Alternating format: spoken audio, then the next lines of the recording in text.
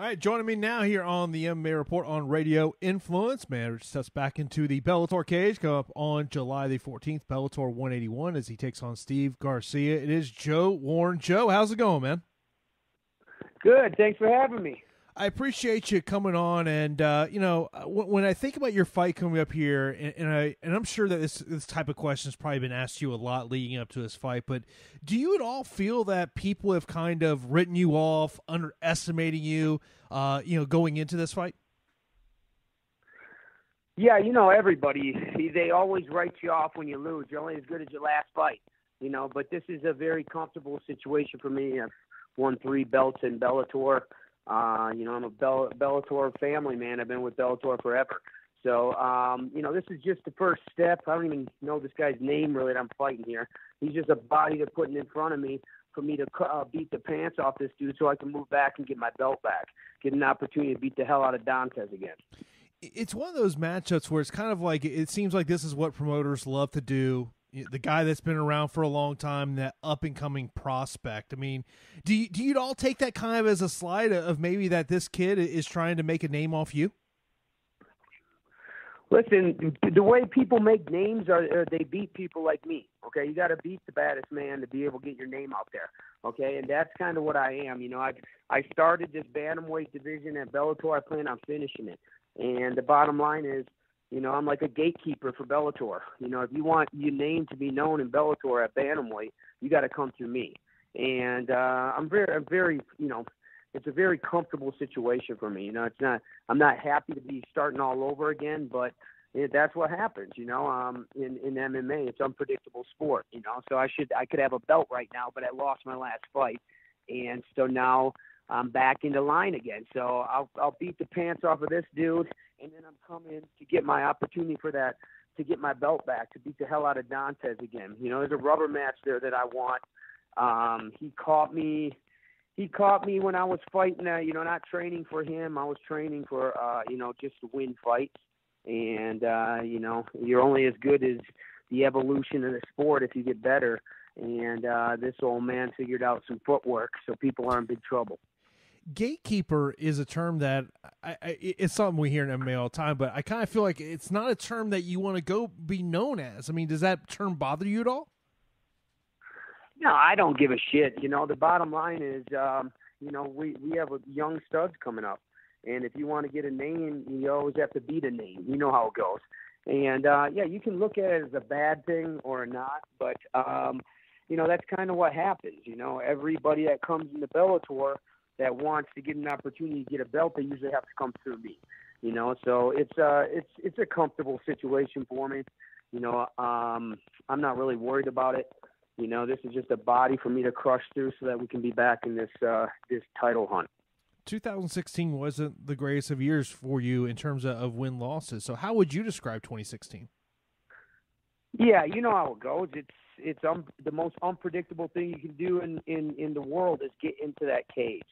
You can think you're the best in the world or you're the best prepared, and things happen.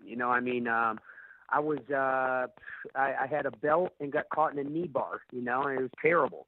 Should have had a rematch right away and had to fight 4 matches back to get that rematch. To get my belt back, and then lost. I lost against Caldwell. It was my first time I got injured. First takedown, I dislocated my kneecap and tore my MCL. So there's nothing I could do. I was stuck on the ground. And so that sucks, but you take that one out of there. I lost to a tough opponent. Dantes, he's probably one of the best in the business right now, period. And, he caught me. I got him the first time. He got me the second time. If I got to go to Brazil and go to his second job, the Brazilian steakhouse, and put up my green flag to whoop that dude's ass again, I will. This is just this guy I'm fighting right now. I don't even remember his fucking name. He's a tough up and coming kid. This is very normal for me. If I had a problem with that, I probably wouldn't be fighting anymore. This sport is a bunch of young studs, and they're looking to get their opportunity to become a big name in these organizations, and they have to beat a big name. So good luck. Hope that dude has some insurance, because I'm going to wreck shop this week. And his name is Steve Garcia for the fans that want to know what his name is. But have you even watched any film on him, or is that just something that you have Mark do? Yeah, Mark does all my film watching. Early in our career, I think Mark didn't want me to watch films because the guys I was fighting were technically so sound they were scary to watch. But me, I'm used to being at a top level of competition. I know he's I think he's undefeated, or I don't even know. I know he's a young kid coming from Greg's camp, so he's prepared. But that being said, you can only be so prepared before you get in the cage with the baddest man. And I plan on performing, impressing myself, and getting it and moving straight through this man. You mentioned about footwork earlier, and that you now have footwork. Is that just something that, as time has evolved, that you and Mark have just been working on, for the past couple of years, and now it's something that's clicked, and all of a sudden now it's coming together? No. The bottom line is I'm a wrestler. I was pretty flat-footed, didn't move a lot, attacked your body, and took you down. And Don says after I beat him and stole his belt, he worked. He worked for 3-4 years on just perfecting to beat me. I was fighting other men. I was not worried about what that person was. Got an opportunity, short notice, 2 months, and we fought him, and he caught me. He beat me. What happened to us is you can cry and retire, or you can reinvent yourself. That's what this sport's all about. You get left behind if you don't keep evolving in this sport, MMA. And so we just we watched some tapes. We went right back to the drawing board, and we switched the game up again. So now I'm a new fighter. I'm moving better. I have fast feet, fast hands. And so that's what we worked these last 8 months, was how to not get caught into a firefight with footwork. So I just believe that I've evolved as a fighter again. This is the most dangerous place you could have me, is off a loss. You can look at records. I always come back. I've won 3 belts before. I understand what this road is, and I embrace it. You talked about this being a familiar situation. It's also a very familiar venue for you, the WinStar World Casino. Are you a superstitious guy at all? Will you have the same type of routine just because you've been in this venue so many times? Yeah, it's not a very big venue, but I love fighting there. They have great fans. They love having me there. I fought there so many times, 6 times. Won belts there, lost belts there, been submitted there, submitted people there. There's nothing that hasn't happened to me in that arena. And so it's a very comfortable situation again. I'm back trying to fight to get that belt back again. They bring me back to the WinStar World Casino, where I get an opportunity to perform in front of the crowd that loves me so much. It's just, I'm not a superstitious guy. I'm a realist.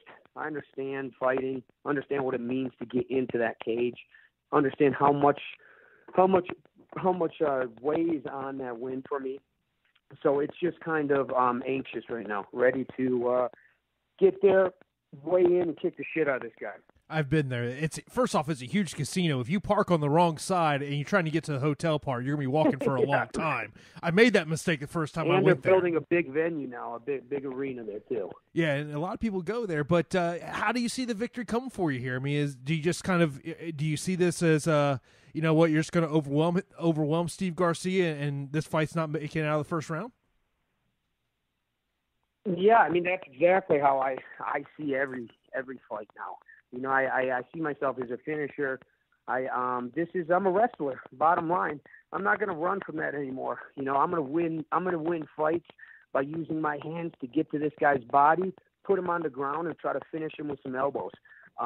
Being a realist like I am, everyone has a plan until they get punched in the mouth. So if I revert back to what I'm great at wrestling, I believe I can dominate him there. If he wants to stand up and test this new footwork, then I'll be standing right in front of him ready for that also. So I'm not a very good prediction guy, but I know I'm going to be leaving that cage with my hand up. You mentioned about being a realist. Is it realistic in your mind that a victory here gets you another fight with Dantas? You know what? I hope so, but no. They didn't even give me a rematch. I'm a Bellator family man. I've been there since the beginning. Scott Coker's always said he'd take care of me. You know, so it just see what happens here. You know, the Dantes is a fight that is a rubber match that I'd like to have. You know, we both have a win there. I see me maybe having to go through Caldwell. But you know, we didn't even get to that. That fight didn't even really happen. You know, I got hurt right away. He's a great competitor, but I'll beat the pants off that kid too. These young studs, you know, you better watch who you're talking to. They better watch what they're saying. You know, you think this old man you think that at my age is a problem? You better be open-minded to watch this old man come around the corner and beat your ass. And that's what's going to happen. So I'm, you know, re-energized, invigorated, ready for war. This is the most dangerous place you have me. Super confident and excited.